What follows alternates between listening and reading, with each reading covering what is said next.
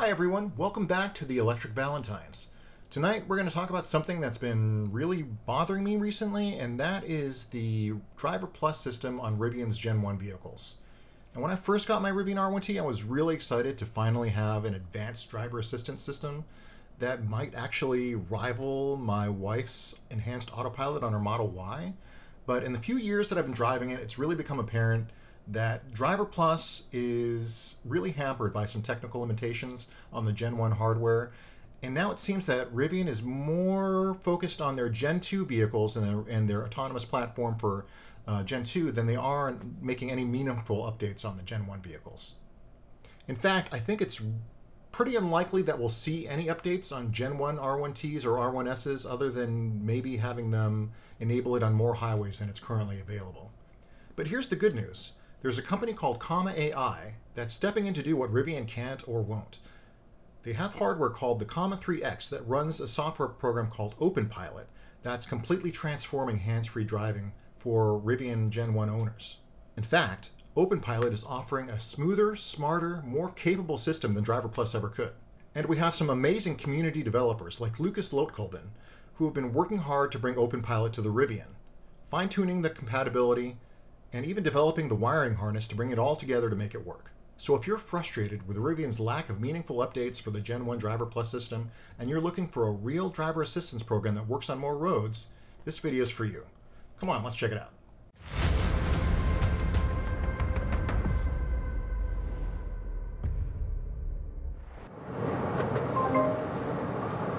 So let's talk a little bit about what OpenPilot does better than the stock Driver Plus on Gen 1 Rivians.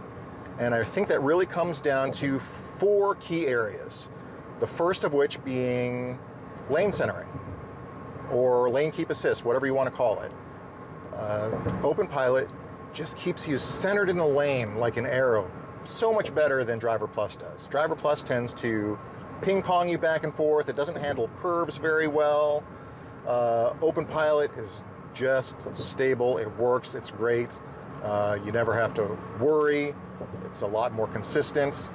The second point would be that OpenPilot just works on more roads.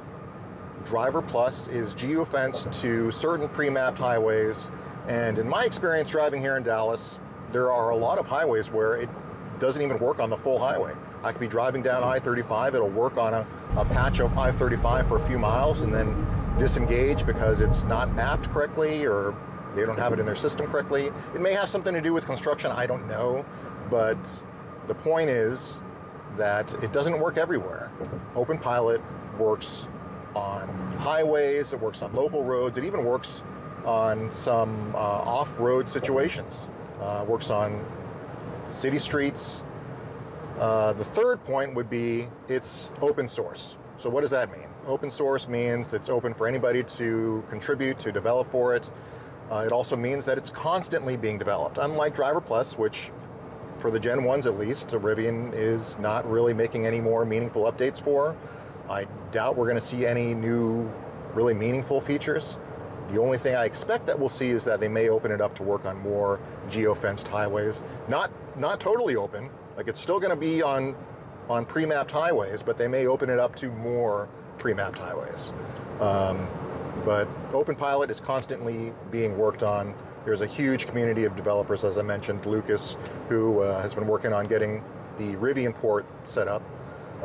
And another thing, the fourth point that goes along with that, is that there is a lot more customization options. There's a lot more freedom with like how you want to use your ADAS system.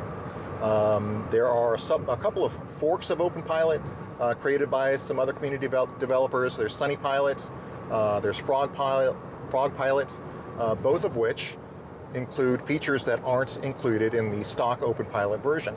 Those are some features that just give you a lot more options with how you want to drive your car. There's one feature that I'm really looking forward to working with or using in SunnyPilot, which is called MADS. And unfortunately, I can't remember what that acronym stands for. I'll put it up on the screen here. But basically, it unties the latitudinal control, basically the steering control of OpenPilot, from the longitudinal, which is your acceleration braking.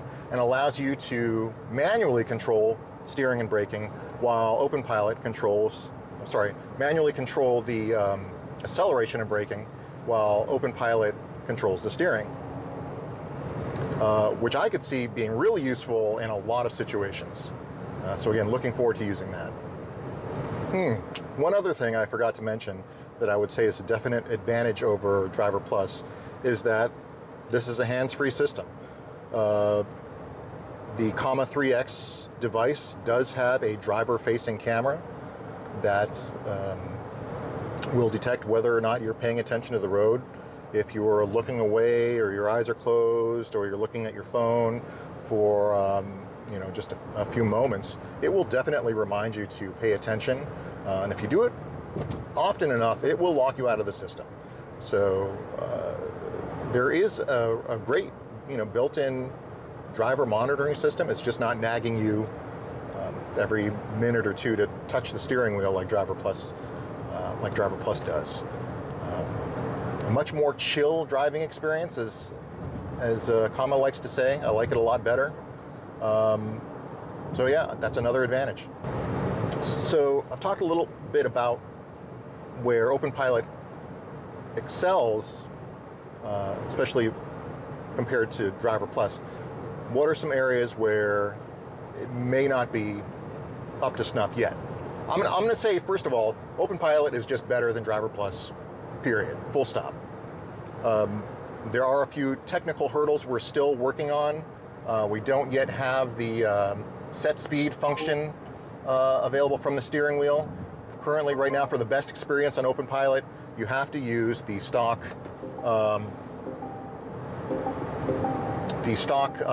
cruise control, dynamic cruise control from Rivian, which it works. It's not the best.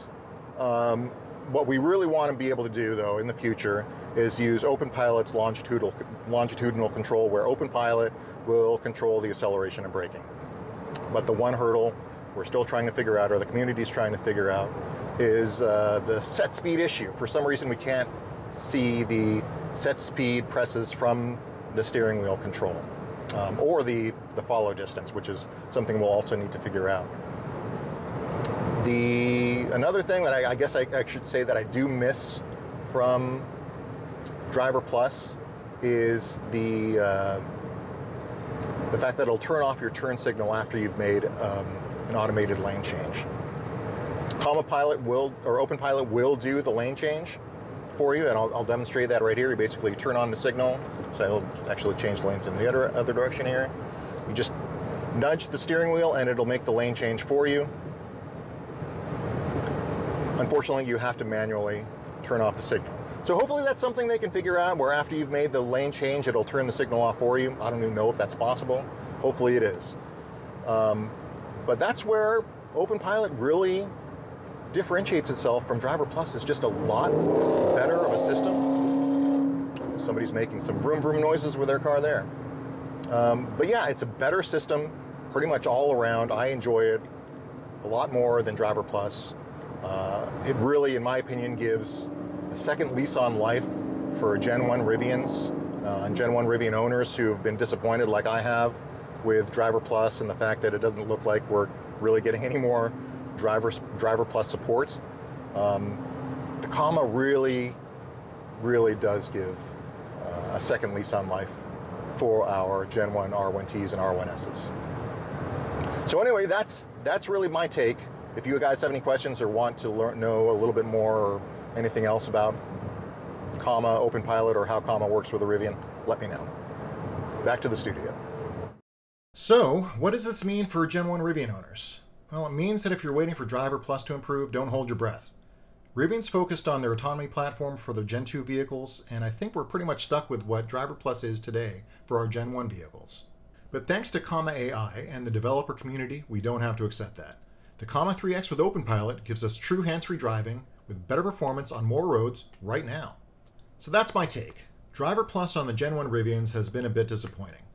But Comma.ai and the Comma 3X has given Gen 1 Rivians a new lease on life and given us a real solution for hands-free self-driving. If you found this video helpful, hit that like and subscribe button for more Rivian and EV content. Also, if you've got a Comma 3X and OpenPilot and you've tried it in your Rivian, let me know what you think in the comments below. Thanks for watching, and I'll see you in the next one.